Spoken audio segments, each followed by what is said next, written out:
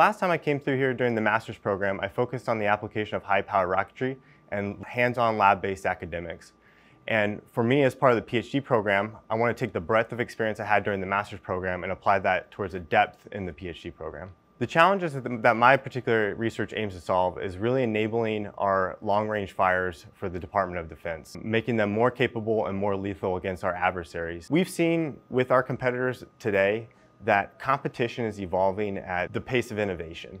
And the pace of innovation is often set by industry and academia. So here at the Naval Postgraduate School, we're able to keep up with our competitors by maintaining that sharp edge and focusing on research that matters and partnering with industry partners that matter to combat our adversaries. Industry is really leading the way in the space domain. And as we partner here at the Naval Postgraduate School with industry, that connection is really important for us to maintain so we can maintain that cutting edge in space. And when you get the leading edge of industry partner with the leading edge of the Department of Defense and academia here at the Naval Postgraduate School, and everyone in a room working on a problem and generating a solution, you get these innovative ideas that you wouldn't otherwise come up with by yourself or in any of those stovepipes. And I think a unique perspective that NPS has is that over 90% of the graduates here are returning to a unit where the next problem won't necessarily be the problem that they researched here.